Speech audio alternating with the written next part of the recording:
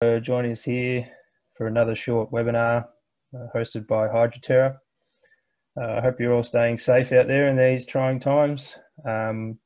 These webinars will be an ongoing exercise for us for the coming weeks and months on a whole range of various technologies and suppliers that we represent here at Hydroterra. So just be on the lookout for these in the not too distant future as we continue to provide you with these short webinars, and appreciate you all taking the time to hopefully expand your knowledge and guide your decisions a bit better when selecting appropriately, in this instance, Solinst pneumatic pump that may meet your needs. For those of you that aren't familiar with myself, my name is Kyle McLaren. I'm the sales manager here at Hydroterra, and I'll be taking you through today a bit of a comparison between two of the Solinst pumps in the 407 bladder pump and the 408 double valve pump. I'm also joined by Michelle, who is the general manager here at Hydroterra and is our organizer for these webinars. So thanks, Michelle, for making sure that things run smoothly with these. So just a bit of housekeeping, firstly, for those who haven't joined us in a webinar before. We have a questions or Q&A box at the top here, and please, as we go along, if you guys have any burning questions, feel free to type those into the questions box and leave a bit of time at the end to read those out, and I'll answer as many as I can. If we run out of time, I'll endeavour to answer those individually, but we'll try and answer as many as we can today with everyone present. So we see this opportunity when a lot of us maybe have a bit more time at home, in the case of fellow Victorians at the moment, to be able to generate greater technology awareness, I suppose, on what may be out there and what we've seen. Stimulate some learning through training, but also just get an insight into what you guys are doing. We're always interested here at Hydroterra in the new and exciting projects that are out there. And, you know, what are you guys missing? What would you like to see? This really helps us, I suppose, develop and grow into a business that can assist our clients as effectively and efficiently as we can.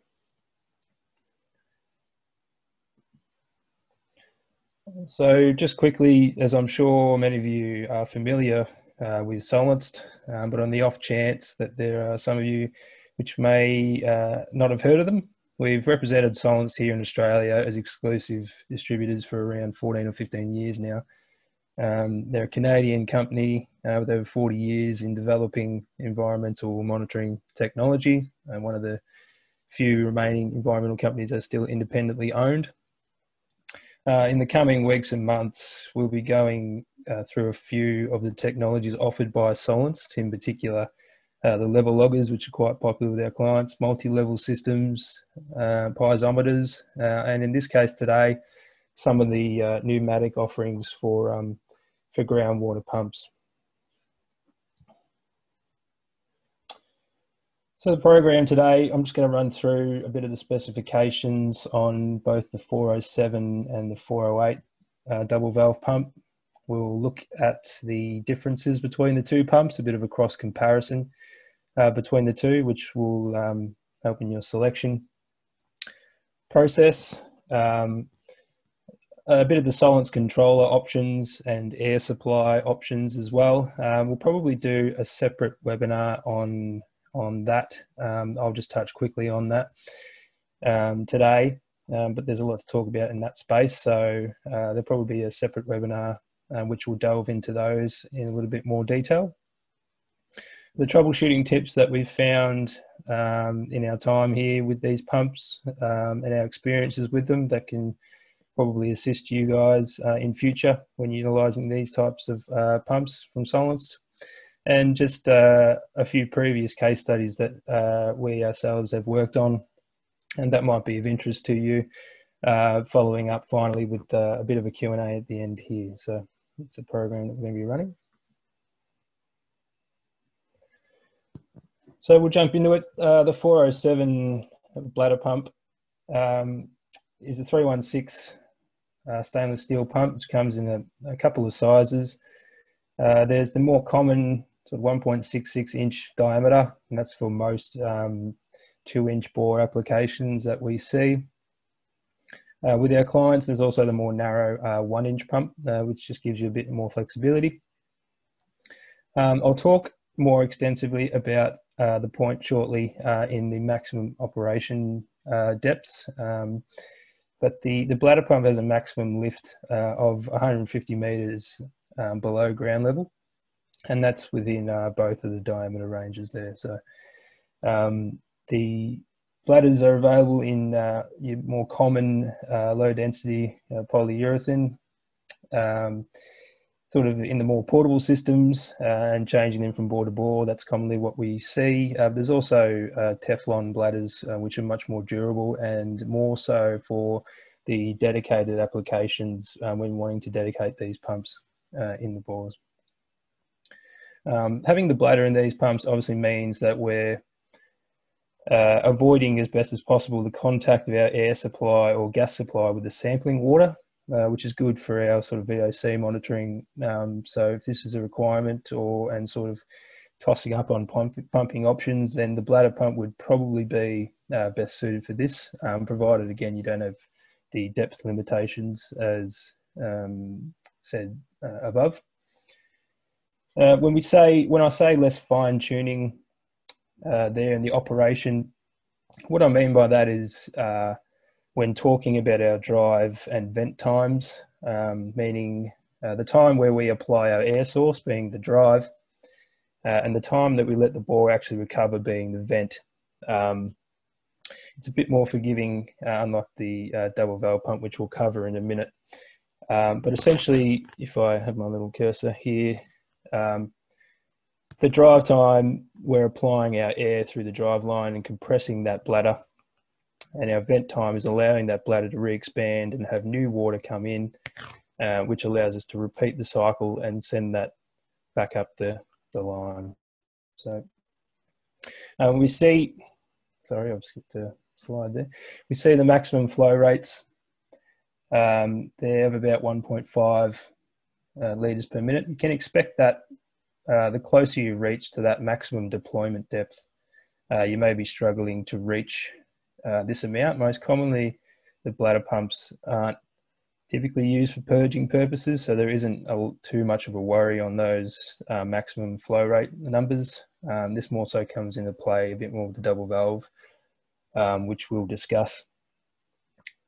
There's the capability of the drop tube assembly to put onto these 407 pumps. So this moves the screen intake of the pump to deeper depths with some tubing in between, so some 3/8 inch tubing, whilst keeping the pump at a level that is still capable for your equipment at the surface. So what we're doing is we're taking this lower section here of the pump screen intake down further with some 3/8 tubing, but we're still calculating our PSI and our drive and our vent times based on the where the bladder is situated still within the bore.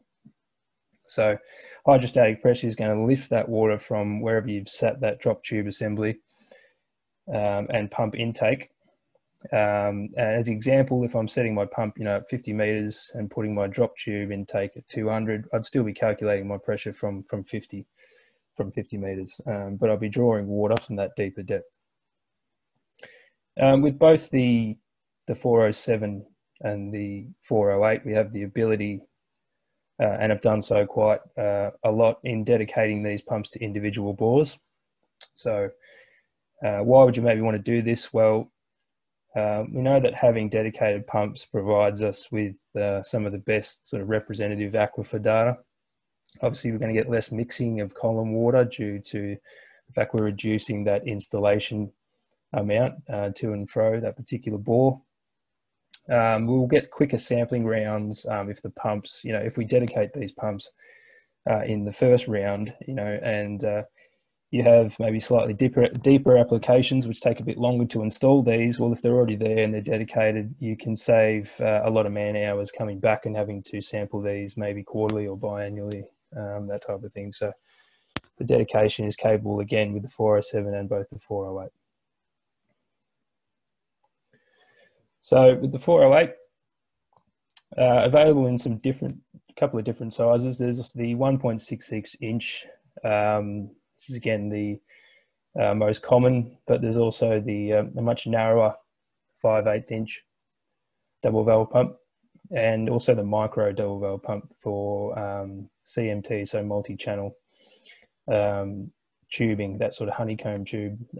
We'll talk a bit more about the micro double valve pump when we do our multi-level webinar, so we can touch more on the inner workings of that particular pump.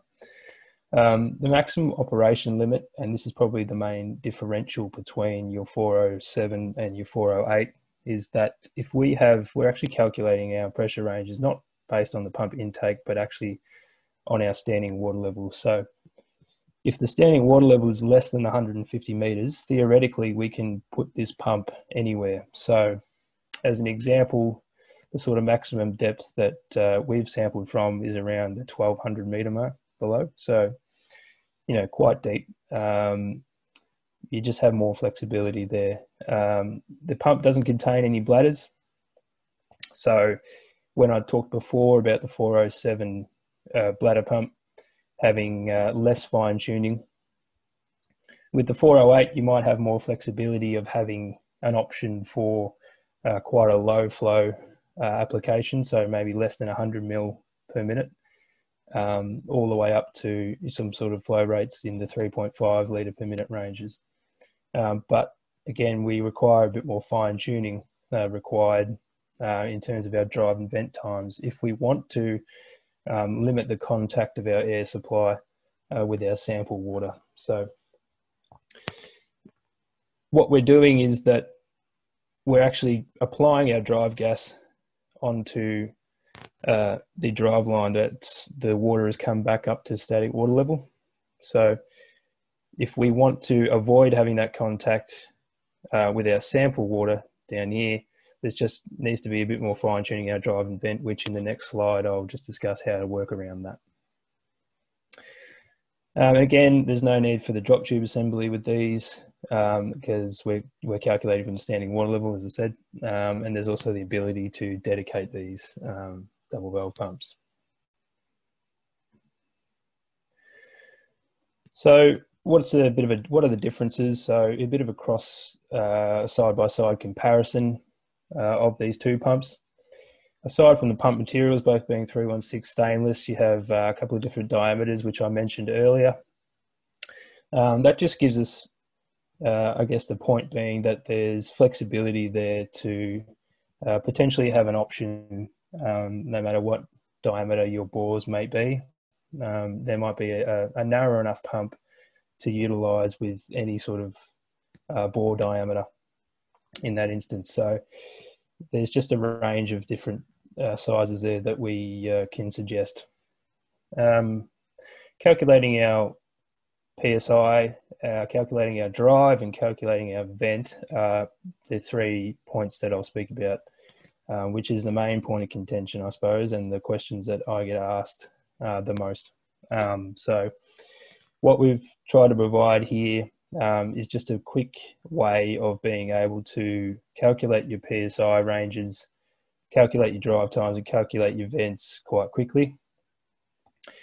So as I said previously, in the 407 bladder pump, we're calculating our PSI based on the pump intake. So where the pump is sitting, basically.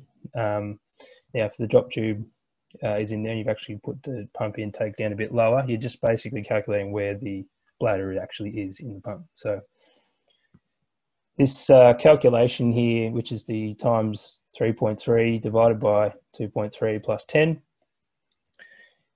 is directly coming from Solinst themselves, where they say that 1 PSI can lift a 2.3 foot column of water. So what we're doing is we're taking wherever our pump is sitting in meters and we're timesing it by 3.3 to get a foot conversion. dividing it by that 2.3 foot. And then the plus 10 there is what we call line loss. So allowance for that. So you will get some bleeding through your tubing and that sort of thing. So it's just good to put a number there that can compensate for that line loss bleed. Calculating the PSI for the double valve pump, the equation is exactly the same, but instead of the pump intake, again, we're actually calculating from the standing water level. So you're going to get more flexibility in being able to sample from deeper depths, but maybe require less hardware or less robust hardware at the top to try and meet massive PSI requirements. So that just gives you a bit more flexibility there. So calculating a drive, there's a couple of easy ways to do this. In the 407 bladder pump, the quickest way to calculate a drive is that if we've set our pump down where we need it to be, we can actually time application of our drive, and we can submerge our sample line, which will be our 3/8 inch line tubing, in just a bucket of water. And so if we apply our drive gas and we see bubbles coming from that sample line, what that's telling me is that our drive gas is compressing our bladder as we want it to be, and it's forcing water up that sample line and actually expelling the air within that sample line as well, which is the bubbles. So if you're seeing, if you've submerged your sample line just in a bucket of water and you're applying drive gas and you see that there's bubbles coming out of that line, that tells you that water is on its way, basically. And when those stop, when the bubbles stop in that line, that also tells me that the bladder is being compressed to its maximum amount. So no more water is going to come out as I'm applying my drive gas. So we say about 80% of that time is a good time to encapsulate sort of emptying the bladder as much as possible once we've applied our drive gas, and just allowing when we're calculating our vent to have that to be about 2 or 3 times that drive amount as a minimum. Now that's going to be based on whether it's the 407 or the 408. It's going to be based on your recovery of your bore. So just calculating your vent quickly, if you can do a 2 or 3 times multiplier on that drive time, that's a good start point. But always, each bore is unique, as we know. Just make sure you're not drawing down within your guidelines, and you can bump up your vent to allow a bit more recovery on that. So with the 408 double valve pump, if we move to the calculation of the drive there, a little bit trickier, that our purge sample line of all the water, once we've actually set the pump in place at the start, and then what we can do is we can apply our drive gas and we'll see water being expelled from the sample line, and eventually the air will be expelled. Now that tells me that the drive gas has made a full loop from the tubing where the air is being applied all the way down through the pump and back up the sample line to complete a full circle. So we say 40% of that time that we've timed whilst we've applied our drive gas is a good start point in the double valve pump. Why? If I just go back one here, if you can see my cursor there. Why do we say 40%? Well, if we assume that the drive line, the pump, and the sample line is 100%, if we've applied our drive gas and we've put it all the way through this tubing, it's gone down through the pump and back up the sample line to be expelled at the surface, that's completed a full loop. So 50% would be if we sort of cut this pump down the middle, that's 50% of our time being applied in the drive line, and obviously a little bit less than that will allow us to not have the air when we start sampling to be in contact with your sample line, with your sample water in here, and just allow that recovery. So each time we vent, the drive water will come back up to standing water level, which is here. So all we're doing is applying gas, getting down just before the pump, allowing it to vent and coming back up to standing water level, and repeating that process. So if that process is done correctly, we should be avoiding our air contact with our sample water. So again, our maximum depth ranges I've also included there on this table, 150 meters below ground level with the bladder pump. And again, less than 150 meters, just get that. If you just keep those points in your mind, that if you have a standing water less than 150 meters, then the double valve pump is probably where you want to go if you want to sample deeper than 150. Just a quick touch point as well is that the drive and sample lines on the tubing out of the box, these pumps will have the air and sample line swapped around. So on the 407 bladder pump, you have the 1/4 inch tubing being the air and the 3/8 inch being the sample. On the 408 double valve pump, you have the 3/8 being the air and the 1/4 inch being the sample. Now I've put that this can be changed here because 9 times out of 10 we do change that if we go to add double valve pumps into our rental fleet, for example. We simply swap those connections back around to have our preferences having the 1/4 inch air 3/8 sample. It doesn't affect anything internally in the pump. It just allows us to have less PSI requirements when we're calculating that sort of stuff for deeper applications due to reducing the diameter of that drive tubing from 3/8 to 1/4. We're just allowing ourselves to have more allowance with our gear. So I always suggest to switch them around, but just to be aware of that.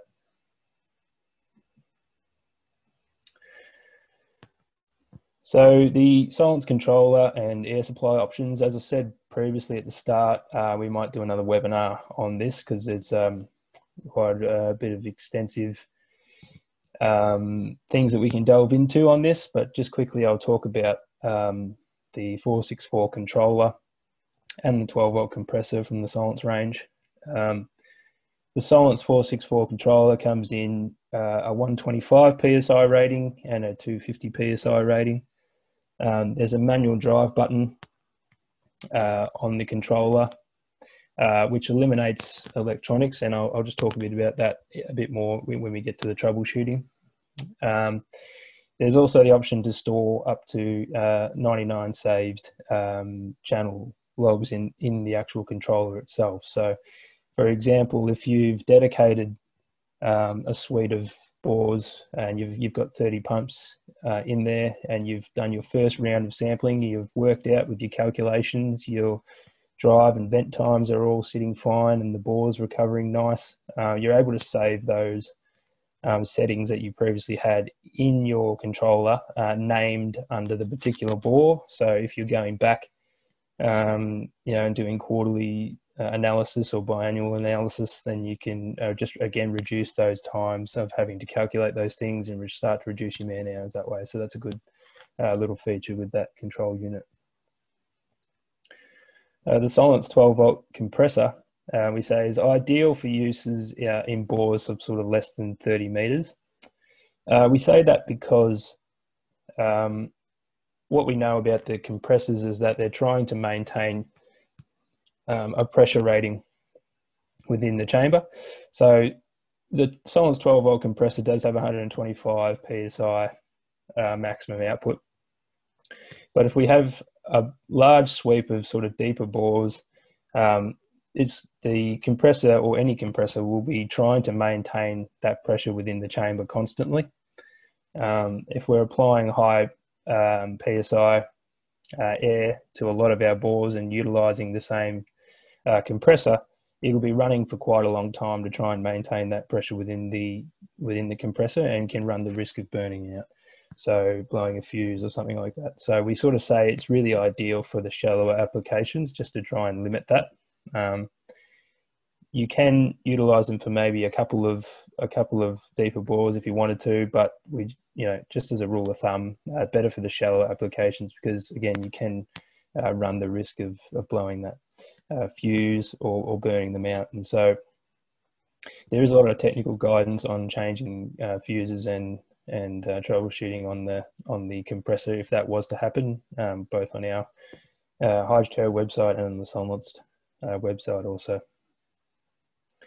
The main ones we start to move to is the compressed gas for anything sort of deeper. So our CO2 or nitrogen is typically used as our inert gases there. The preference for one or the other can depend on what you may be sampling for. Sometimes people typically like to use nitrogen, as it's typically a more, if you will, inert gas, and you can actually achieve a bit higher PSI ratings if you're wanting to do deeper applications. Mostly we utilize CO2 at Hydroterra, but again, you have the flexibility there of being able to choose. So what are some troubleshooting tips for these? If you guys are familiar with the Solinst controller, I try and get this point across in that there's some preset low flow settings suggested on the controller face in terms of a recommended low flow sampling rate. I always ask that you don't use those preset settings for a couple of obvious reasons. Example being that the low flow setting that's a preset on that Solinst controller is set to 50 seconds drive and 25 seconds vent. If you remember previously what I said, you want to try and have your vent to be 2 or 3 times your drive, not the other way around, because we're trying to allow that bore to recover and be able to take as best as we can a representative from that particular aquifer. So I just suggest that those calculations that we've talked about before, to utilize them and to not utilize the preset settings on the Solinst controller. In our rental fleet, we've taken steps to provide people with a bit of a cheat sheet on those calculations and refer them to that from the Solinst controller. If that's something that might be of interest to people, we're happy to send through that cheat sheet to you all. Don't forget to use your manual drive button. So that's helped me personally with a couple of bores to get that final couple of samples. What that does is that silver button on top of the Solinst controller will allow you to bypass any electronics or anything like that. So if I press that manual drive button down, that's actually applying a drive cycle. If I release it, that's a vent. So I can sit there with my watch or my phone, and if I've maybe forgot to pack the batteries, I can still utilize the controller and just bypass any electronics with that manual drive button. So that's a handy thing that's helped me in my time. Don't be afraid to slightly increase your PSI. So if you're not seeing water coming up, those calculations that we've suggested previously aren't set in stone. They're just guidelines to initiate. So if you're again utilizing that method of submerging your sample line in a bucket of water, and you're seeing bubbles, maybe not so many, it suggests that you're probably water's coming up, but you might just not have enough PSI to get it up there. So don't be afraid to sort of bump it up or reduce it from your calculations. And just be sure to adjust your PSI on the control unit first, not increasing the gas bottle. So sometimes people will try and get that extra 5 or 10 PSI through increasing the gas bottle regulator quite extensively, and then might be getting nearly there and then start to adjust on the controller.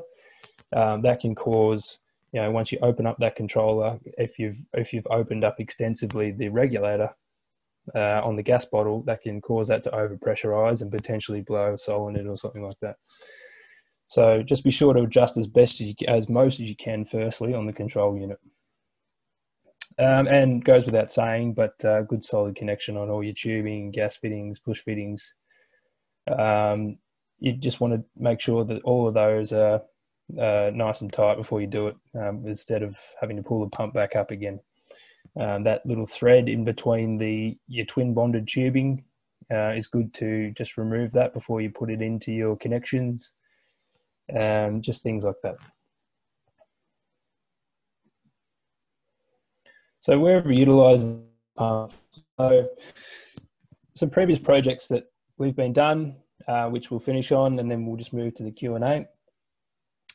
So Jacobs, we partnered with Jacobs and Delp a few years back to dedicate some of the 408 double valve pumps. There was a number of around 30 bores which needed to obtain some samples from up to 1,200 meters deep.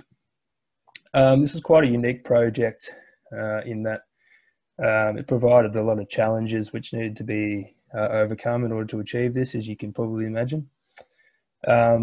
So we did an extensive research onto what would be the best pump for the job, and we ended up utilizing the 408 double valve, which we found was able to obtain the best samples at these particular depths. The issues that come about from this, we encountered some buoyancy issues at around the 300 meter mark when wanting to install this. So if you can see on the image there, we had to actually install a bit of a custom milled spike at the bottom, which is literally just a solid piece of milled stainless steel that would just allow enough weight to counteract the buoyancy of the long sample tube and the long drive line tubing to stop the pump from coming back up on itself. We also altered the tubing from the more common LDPE to a thick like HDPE because we were seeing pressure influencing the compression of the more thinly walled LDPE at these greater depths. There was also the issue of dissolved gas samples, which were required as they came up to surface and were depressurizing from that type of depth. So we had to basically take a set volume of sample into a water gas chamber and sparge it with nitrogen gas to essentially strip the sample of dissolved gases and store those dissolved gases into a Suma canister and analyze them at the lab. So that was a very challenging process, and the image of that actual contraption is there. So that was a difficult process that we had to overcome for that particular project. But it was a very successful one at the end of it, and learnt quite a lot in terms of deeper application pumps, and there's a full case study of that on the actual Solinst website and on our website as well if you wanted to delve more deeply into that. The Snowy Hydro project, we dedicated and have dedicated quite a lot of the 408 double valve pumps around numerous locations. That's again having ongoing expansion. So the 408 double valve is the pump of choice for those guys when they're dedicating all of their sampling bores and monitoring bores. And so that's seen a lot of success there, and with some great countryside to be installing those pumps at. The applications again were sort of in that deeper range of around 200 and 300 meters, and I'm still seeing more of those type of depths as we move on through it. The Minja Gold project, there was some bladder pump dedication as well, so you can dedicate the bladder pumps as well, as I spoke about. The dedication of those, why would we move to having a bladder pump with a drop tube versus the double valve? Again, there's might be some considerations with your VOC sampling, so there might be a choice over one or the other. We found that actually getting a sample up and getting an amount of sample is a bit easier. For example, having a double valve pump at 300 meters versus having a bladder pump at 100 meters and putting a drop tube assembly down to there. So we typically just say for the much deeper stuff to utilize the double valve. And there's a large network of dedicated double valves in the Heathgate resources as well. So we've utilized quite a few projects where there's a lot of these pumps around, and continue to work closely with all these clients. So I guess that brings us to the end there. So thank you very much for watching. We'll take this time now to answer any questions that you guys might have. And I'll just bring up some of this. I know we just had a bit of technical issues with the screen sharing, so you guys will be able to see these questions, but I will still read them out anyway. So Jasper, have you got any data of PFAS contamination by the pump through seals, valves, etc. of the samples? Is there a difference between the two different pumps in this aspect? Recently, we've had some inquiries into whether these pumps can be utilised for PFAS sampling. There is ongoing talks with Solinst, and we are coming up with some solutions to have these pumps be utilised for some potential PFAS sampling. There is some declarations from Solinst around the PFAS. There's no PFAS contamination in a lot of their components within the pump, and we take the steps of also changing the common Teflon check balls to stainless steel ones. We're doing some more testing on that particular setup, but we are coming to something along with the declarations, and also changing a few things from the Teflon, obviously, to stainless steel, to hopefully have a very robust sort of capability to suggest these pumps for further PFAS applications.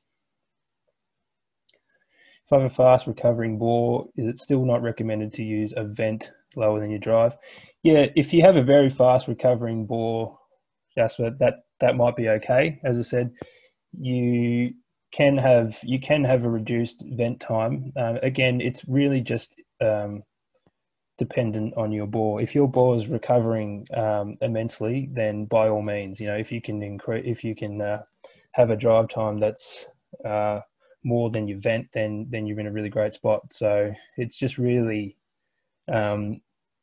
determining on your recovery of your bore. So just don't take those. What I'm saying is just don't take the vent to be less than your drive. 9 times out of 10 will probably be the case. So don't try and implement that with a lot of the bores. If you have really fast ones, then certainly you can do that.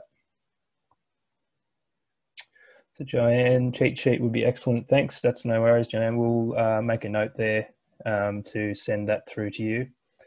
That's no problem at all. Does the 407 pump need to sit below the standing water level, or only the drop tube? Andrew, the 407 pump will need to sit below the standing water level, because we're relying on our hydrostatic pressure to move the water up from the pump intake, wherever you want to sit that, up into that bladder. So yes, we will need to sit that. You actually need to sit that pump below the standing water level.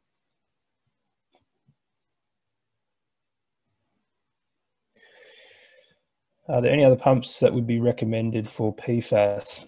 Jasper, it's a point of contention at the moment, and quite a tricky process. I've come into contact with suppliers that maybe suggest that they can have some pumps recommended for PFAS. I just take the caution there, in that you want to make sure that, as we know, a tricky beast of PFAS being, that you analyse each and every component of the pump before you make that choice. And if you have declarations from your supplier that say that there's no known contaminant of PFAS in their inner workings of the pump, that's probably your best poise. Some suppliers out there like to claim that they have a PFAS-free solution, but they might not have checked that, the internal O-rings might be Teflon or something like that. So just important to make sure you have declarations from all of that. If I do find something that's a fully PFAS-free recommended pump, I'll be sure to let you know. Again, as I said, I'm working through that with Solinst at the moment, and we have probably the best poised place where if we change those Teflon balls with stainless steel, and we have declarations from Solinst as a general one, saying that they are not known to have PFAS contamination, and their Viton O-rings and that sort of thing as a component within the pump are not known to have PFAS contamination, and can provide those declarations to you, that's probably one of the best poised so far solutions that I've come across. So happy to do that for you, Jasper, if you require. Thanks, Luke. What are the pumps rated for PSI?